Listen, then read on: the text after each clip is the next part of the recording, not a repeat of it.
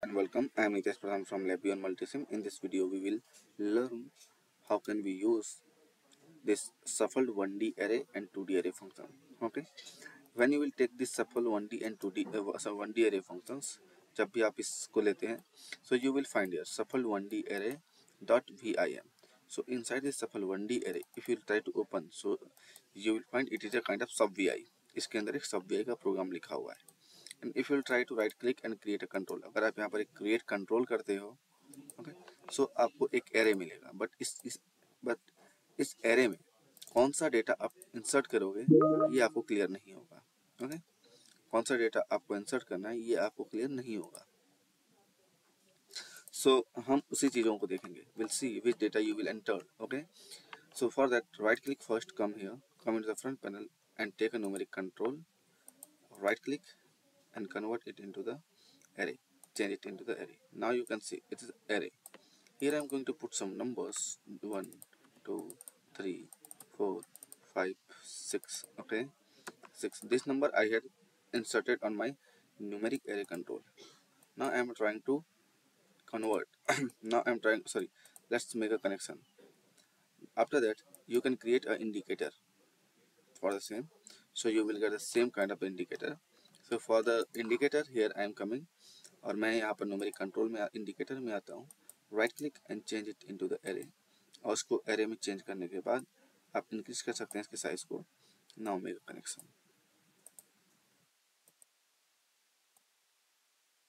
Okay, now you can see it's shuffling our numbers.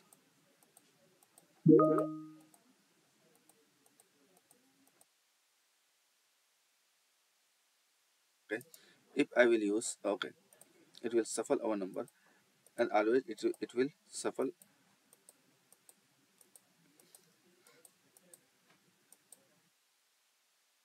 You will not get that exact value.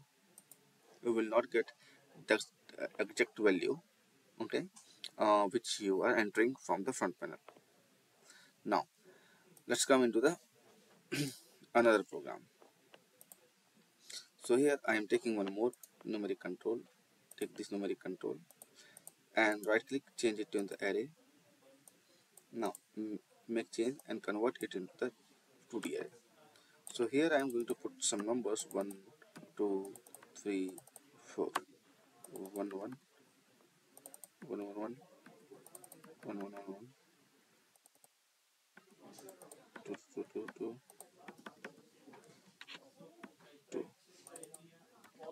3 3 3 3 4 4 4 4 4 4 4 4 4. Okay, now so if I want to shuffle this 1D array, so I can do. Okay, we can directly use this shuffle 2D array functions and we can use it.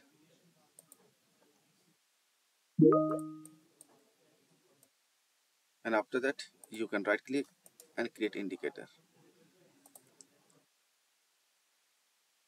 In place of that I am trying to create an indicator like this.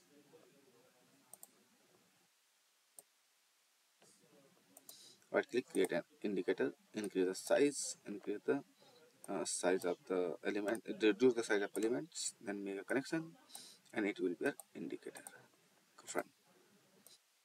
Okay, suppose you want to use shuffle 1D array to shuffle this function, so you can use here for loop. After the for loop you can make a connection like this.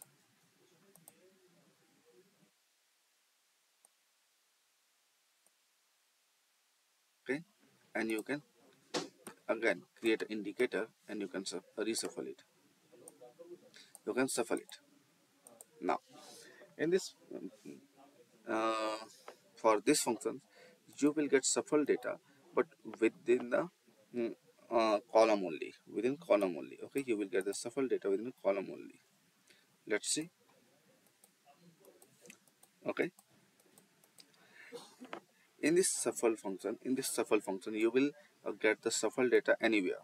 Okay, now you can see 4 4 sorry 1 is here, 2 2 is here, 2 is here, double 3 is here, triple 4 is here. Okay, so you can see here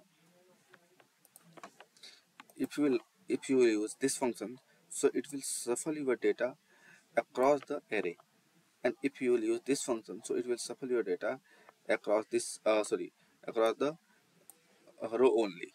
Okay, so you can use this logic for your application. And thank you for